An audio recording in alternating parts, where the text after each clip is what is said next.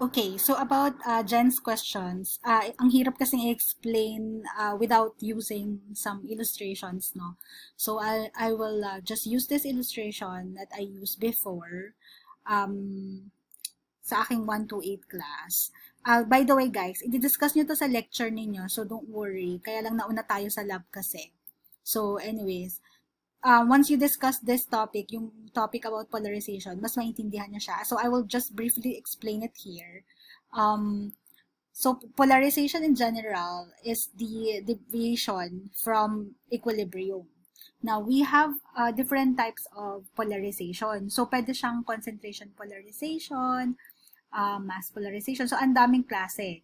Now, if it's polarization, concentration polarization, so one example is yung concentration polarization is due to mass transfer or slow mass transfer. So ano yung mass transfer? So it involves the movement of oxidized species from the bulk of the solution to the surface film. Or pwede ring reverse. So movement ng reduced species from the bulk of the solution to the surface film. So I want you just to take note of the words or terms that na ginagamit natin. So bulk, saka yung surface. Now, yung mass transfer, no, pwede siyang due to diffusion, migration, and convection. So, I will focus on diffusion. So, pag sinabi nating diffusion, this is brought about by some concentration gradient, as you can see from this illustration.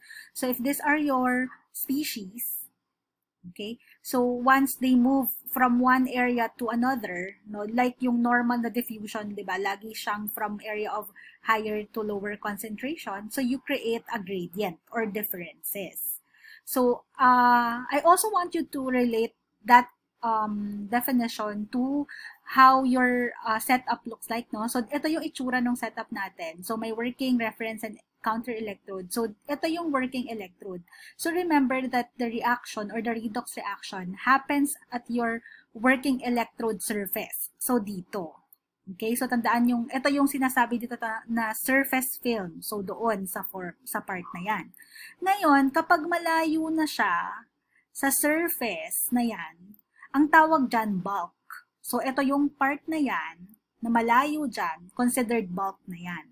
So, kung meron ka mga species dito, or electroactive species, pwede sila mag-travel from here, going to that surface, para mag-undergo ng redox reaction. Okay, so let's move on. So, for the diffusion process, so like what I have said, it happens whenever a concentration difference develops between two regions of solutions. Pwedeng, example, a species is reduced or oxidized at electrode surface. So, ibig sabihin, magkakaroon ka ng difference, yun nga yung gradient na tinatawag. No? So, pwede rin kasing, if an ion or molecule move from more concentrated region to a more dilute region, so doon ka nagkikreate ng diffusion na tinatawag. Now, the rate of diffusion is given by this equation, now where C is the concentration, so it's a change in concentration per time, and this C is the concentration of reactant in your bulk, like what I have explained kanina, and then C0 is, or C0 is the equilibrium concentration at the electrode surface. Ibig sabihin yung mas malapit sa surface ng electrode. Okay, now for you to really understand what's happening, so you have to be familiar with the double layer. Okay, so again, I explained to sa lecture, but just for you to have an idea regarding Jen's question. So dun sa double layer, meron tayong two layers, kaya siya tinawag na double layer. So the first one is the stern layer, the second one is the diffuse layer. So the stern layer is the part of the double layer that remains almost fixed to the solid surface. So, pwede siya magkaroon ng positive or negative ions, no? Wag muna natin i-discuss yan. While on the other hand, the diffuse layer is the second part of the layer that extends to some of the distance into the liquid phase. So, as opposed to your stern layer, it contains ions of both signals. No? So, nasaan yan? So, ganito yung itsura niya. Okay. So, if this is your electrode surface, okay, your stern layer is over here. Okay, so it must be opposite charge as your electrode sign. No? So, isang charge lang So, nasa ng diffuse layer? Your diffuse layer is over here, where it is composed of like positive and negative. So, nasa naman yung bulk solution? It's far. No, far from your, from your electrode surface. So, ngayon, you have to relate that or whatever is happening in your electrode, no, kailangan ma-relate nyo siya sa shape nung nung ating voltammogram. So, itong isang picture na to, it is just telling us that the redox reaction happens at the electrode surface. So, halimbawa, kung meron tayong mga reduced species, no, kapag kumapit yan sa electrode, okay, dyan nangyayari yung oxidation. Dyan din nangyayari yung reduction, by the way. Kaya nga siya, reversible redox system, di ba? So, dyan nangyayari yung exchange ng electrons. Now, if you notice, meron ka ditong flat or baseline na as explained to the pre-lab, di ba? In-explain natin yan. So, ito is, take note lang nung term ha, again, i-discuss na siya sa lecture. Ang tawag dyan is capacitive current or non-Faraday current.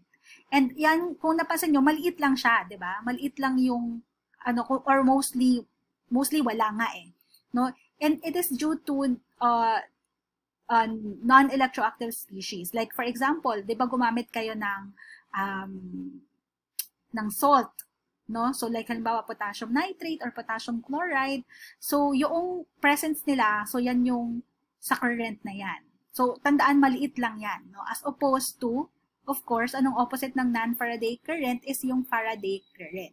So, yung Faraday current, itong na-observe na to, itong si peak current, reduction peak current, oxidation peak current, yan yung mga Faraday current.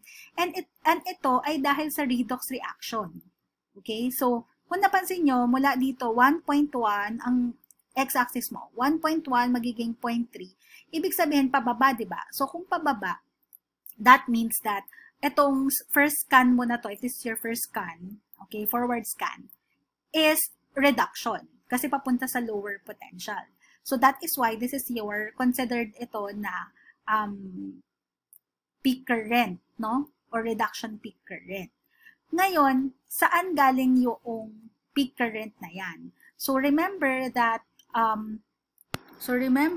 as we apply reduction potential, in this case, kunwari ito yung ating plot. So, mag-apply ako ng reduction potential. So, ano ba yung mga initially na meron ako? So, may mga, let's say, oxidized species ako. Let's say, meron ako mga ferricyanide dito. Yan, nandito yung mga ferricyanide ko. Meron din ako dito mga ferricyanide, no? So, kapag nag-apply ako ng potential, okay, reduction potential, ito mga ferricyanide na yan, magmamigrate yan papunta dito sa working electrode. Kasi, i-reduce mo siya eh.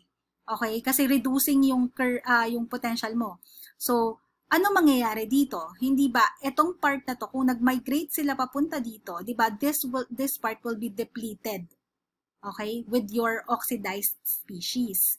So, yun yung explanation kung bakit tumataas yung current dito. Kasi nagkakaroon ka ng gradient, okay, o yung differences nung concentration dito. So, di ba remember that current is dq over dt, or yung change ng charges per unit time. So, kung nagkakaroon ka ng changes ng charges dito, nababawasan yung mga, let's say, negative or positive, kasi napupunta siya dito, nagkakaroon ka ng gradient or changes. Okay? So, ngayon, dahil kailangan lahat ng, dahil ang ating potential ay reducing, so, hahanapin pa niya, okay, yung mga species na oxidized. Kasi gusto niya i-reduce lahat. No? So kung tapos na itong mga nandito, ubos na yung mga nandito, saan niya kukunin yung mga iba pang i-reduce? Dito sa bulk solution. Remember guys, that itong maximum na to, no? Ito yung part, yan yung point, okay, na kumbaga mataas or mabilis. Not mabilis ba? Or yun yung part na mababa yung time. na tinravel ng mga charges mo papunta dito. Kasi di ba remember, dq over dt. So kung mababa yung time, mataas yung current. Okay, so itong mga to, magta-travel sila, mabilis lang papunta dyan. Ngayon, kung itong mga to, para makapunta dito, di ba, it takes longer time to go here. So, yun part na yun yung bababa na yung current natin. Okay? So, kasi nga it takes more time para sa kanila mag-travel. Now, sabihin na natin na lahat na ay na-reduced. Okay? So, lahat na na-reduced. So, magsuswitch potential tayo dito. Switching potential or more oxidizing naman. Okay? So, ang mangyayari, ganun naman, mababaliktad naman ngayon yung process. Okay? Pero same mechanism. Okay? So, magkakaroon ka naman ng reduced, reduced species dito. Tapos, ganoon din, magta-travel din sila papunta dito. Ngayon, regarding Jen's questions, no, bakit daw kapag faster yung scan rate, okay, it will lead to a decrease in the size of diffusion layer.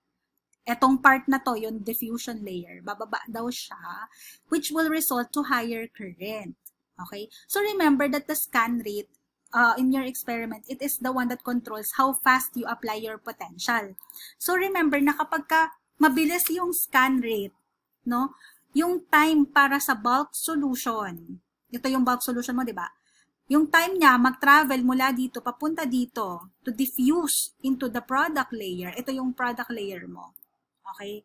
At the electrode surface, no, will be less, no, than normal. So in that case, ano ang consequence nun? So kung dahil nga mas mabilis yung scan rate, so less yung kanilang time mag-travel, so nagkakaroon ka ngayon ng shortage ng diffusion layer dito. Kasi nga bigla silang nandito na sila lahat. Nag-ano na sila nag-accumulate na sila sa part na to. So kaya ang sabi dun sa journal, no, that scan rate will decrease in the size of the diffusion layer. Kasi ito yung, for example, ito dapat ang diffusion layer mo, pero dahil mabilis, biglang nag-move na sila dito, mas manipis na yung diffusion layer. No? Pero ang consequence nun, guys, ay mas malaki yung peak current mo ngayon, simply because mas mabilis na rin yung time. So remember that time is inversely proportional to your movement changes ng charges, no? So it will entail also higher current.